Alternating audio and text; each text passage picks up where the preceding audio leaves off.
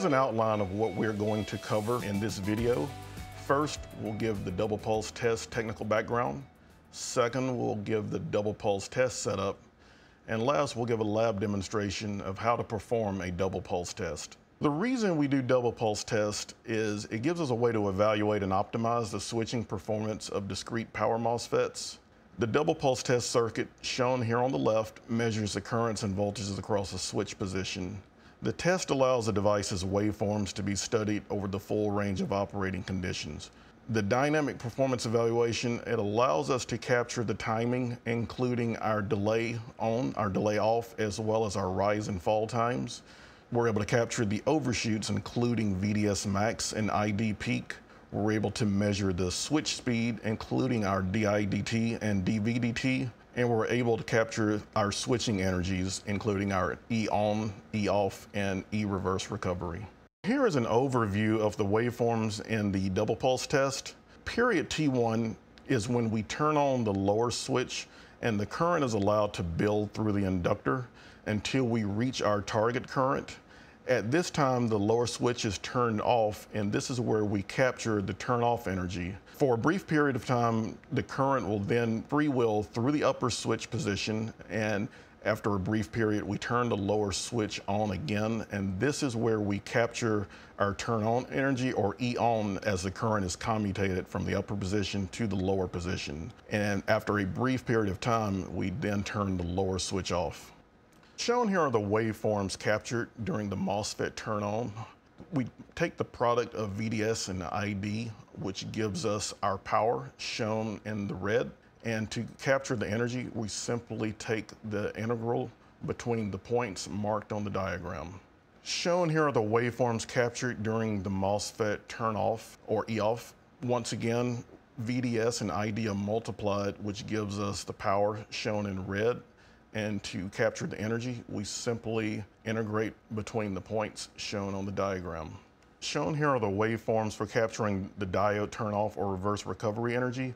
The inductor is now placed across the lower position, and it is the upper switch that is driven, and we take the integral between the points shown on the curve to capture our reverse recovery energy. Now we will do a double pulse lab demonstration using a SpeedVal Kit. I'm Julius Rice, Applications Engineer with Wolfspeed. Today, I'll be showing you how to take double pulse measurements with the SpeedVal Kit. First, let's talk about the equipment that we need to take these double pulse measurements. I'm using a Tektronix 5 series oscilloscope, and we have a rack here with a number of pieces of equipment that you're gonna need. First, we have a digital multimeter. This allows us to measure the link voltage so that we can set it to whatever the target voltage is.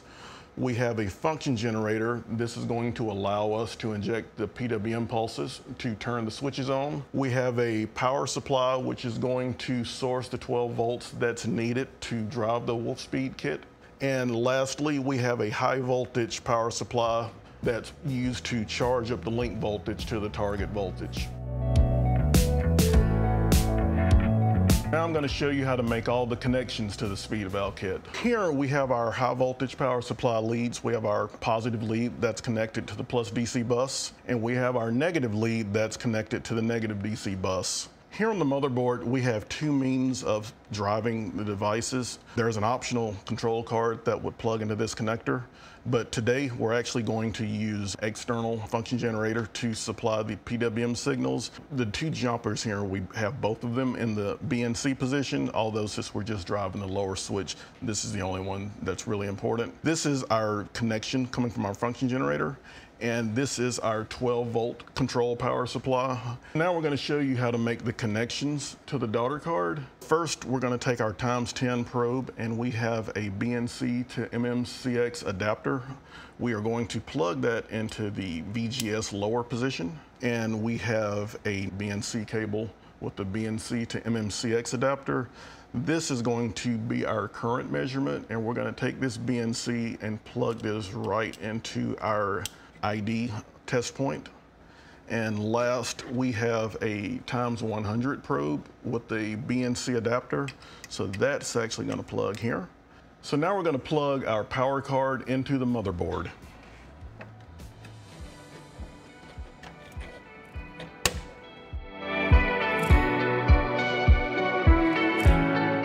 that all of our connections are made, we'd like to show you some tips to help reduce some common mode artifacts that will sometimes show up due to the fast switching speeds of these devices. We typically will use a nanocrystalline core and put several turns of each cable through the nanocrystalline core. This just really helps a lot with reducing the amount of noise that's picked up by the probes and to reduce any type of common mode artifacts that will show up time to time. Now, before we start testing, let's talk a little bit about safety. For our setup, we actually have this contained into an enclosure, and this enclosure features an interlock. And we have this interlock tied in with our high voltage power supply. So anytime this door is open, the power supply is completely de-energized, and there's actually a discharge resistor that bleeds the DC link down to safe levels. There's actually a red LED that is present on all of the power daughter cards. And whenever the red LED is present, that indicates that there is potential hazardous voltage present, but you should always verify this with a calibrated meter. Now that we're ready to start taking our measurements, the first thing we need to do is deskew the setup. Depending on your setup, things like cable lengths will introduce different propagation delays, so we need to make sure that our VDS and our ID signals are in sync with each other. And to deskew, what we found works very good is we take a non-inductive resistor. We found that roughly 5 ohms works pretty good for deskewing our discrete devices. Our air core inductor is completely disconnected from the circuit. So we're gonna now take our non-inductive 5 ohm resistor and we're gonna plug this into the upper switch position. On this power card for our K-package devices, we actually have provisions where you can plug in your deskew resistor. So we're gonna do that now. So now, before we put any voltage on the link, we're gonna go ahead and close our safety enclosure. So we're gonna turn on our control power.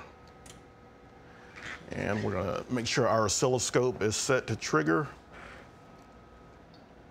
So our gate pulses are present. So what we're gonna do is we're gonna start putting a little bit of voltage on the link. For the deskew process, you really don't need to put more than about 100 volts or so on the link. So first we gotta turn on our safety interlock. So now I'm just gonna walk the voltage up to about 100 volts. And we're going to trigger our oscilloscope. So while we're deskewing, we actually don't need the gates on this oscilloscope, so I'm actually going to remove that. So we're just going to adjust the scale of our waveforms. And so you can take either waveform. We normally take the current waveform and we need to invert it. And then we're just going to change our offsets. And what you want to do is set the scales until the voltages are completely laying on top of each other. Now that we have our two waveforms that are laying on top of each other, we're going to need to zoom in to see how close our edges are. So I'm going to turn on the scope zoom function. So we can see here that there definitely is some delay between the two waveforms. You could actually change the timing on either channel 1 VDS or channel 2. We typically will take the current waveform and we will apply our deskew there.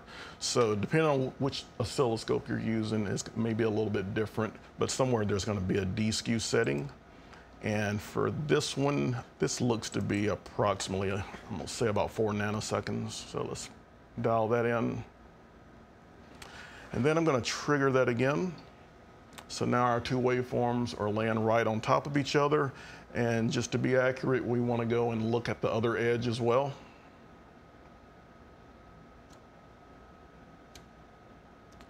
That looks pretty good. So at this point, we would say that our scope is deskewed and we are ready to remove the deskew resistor and put our inductor back in the circuit, and we're ready to start taking measurements.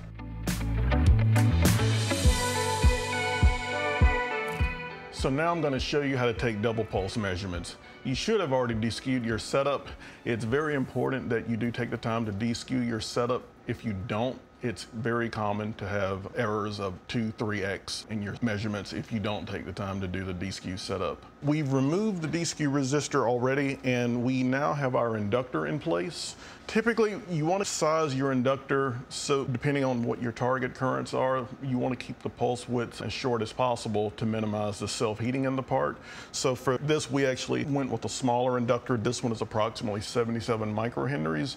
It's not necessary to use that exact value. So we already have our probes connected to our power daughter card, so we're going to go ahead and plug that in. We're going to close our safety enclosure, and we're going to turn on control power.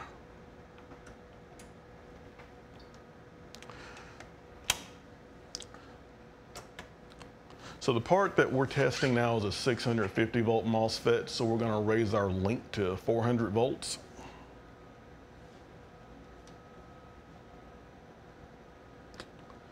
So our link is now set at 400 volts, so we're now going to trigger our function generator to supply our PWM pulses. So we have our waveforms on the screen now, so you can see the 2 gate pulses shown in red. This area is where we will be zooming in to take our turn off energy, or our E off, and here is where we're going to zoom in to take our turn on or our E on measurement. Let's go ahead and turn the zoom feature on our oscilloscope. So we will start with E off. So now that we've zoomed in, we're going to turn on a math function. We have our math function on the screen now, and we are at multiplying channel 1 with channel 2, which is our VDS multiplied with our ID. So now we have the instantaneous power in our lower MOSFET. So what we're going to do now is we're going to put some cursors up, and we are going to set our intervals. So this is turn off. We want to set the first cursor to where VDS is at approximately 10% of its off state voltage. So that's going to be around 40 volts. So I'm going to adjust that one.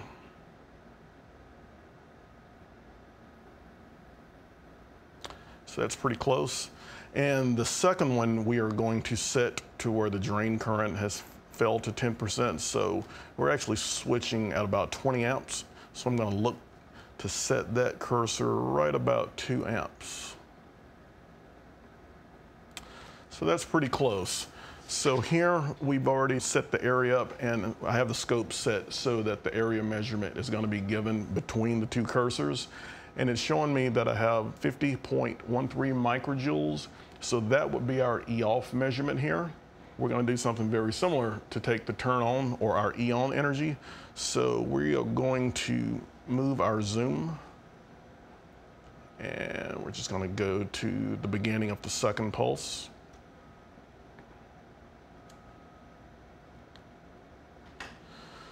So the math, we're going to need to rescale that.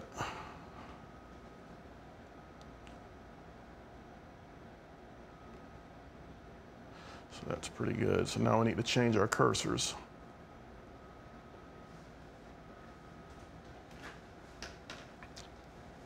So for E on, we're going to set the first cursor to where drain current is at about 10% of the target current. Our target current is 20 amps, so that's going to be about 2 amps.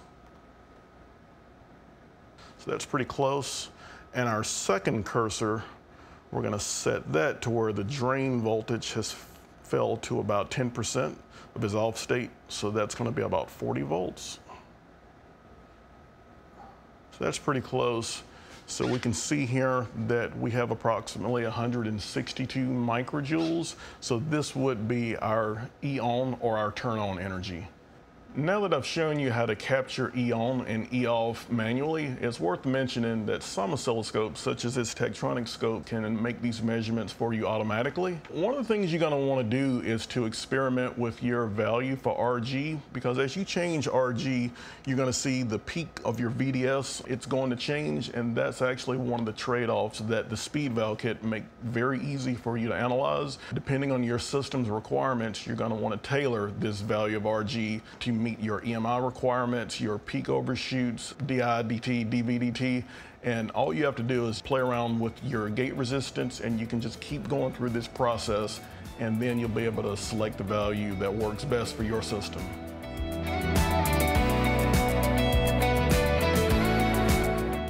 So up until now, we've been taking all the measurements on a TO247 4-lead package. But one of the major benefits of the SpeedVal Kit, it allows you to make comparisons between completely different packages. Here we have a couple power daughter cards with different surface mount packages. One of them is a TO263 7-lead, and the other is a toll package.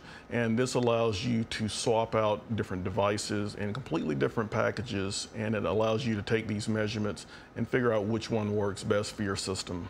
Another thing that the SpeedVal Kit makes very easy is you are able to swap out and try different gate drivers from various industry-leading gate drive manufacturers. That way you're able to test your devices with different drivers which all have different features, different functions, and you can select the driver that performs best for your system.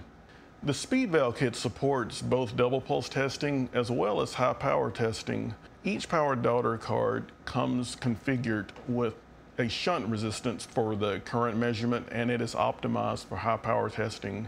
If you're mainly interested in double pulse testing, we recommend that you increase the resistance of the shunt, or you can use the included current transformer, which is another way of getting really good, accurate double pulse measurements. The user guide will explain how to make the modifications to your power daughter card depending on which method you want to use. Here is actually one of our power daughter cards that has been modified to use the included current transformer. So the only thing that you need to add is this connector to the motherboard, which outputs the current signal, and then you're going to run that into a high bandwidth current transformer. By using this combination, you're able to get very accurate and very clean double pulse measurements and waveforms. We've covered all the fundamentals to perform an accurate, clean double pulse measurements. To learn more, contact your Wolfspeed representative or go to wolfspeed.com/SpeedVal Kit.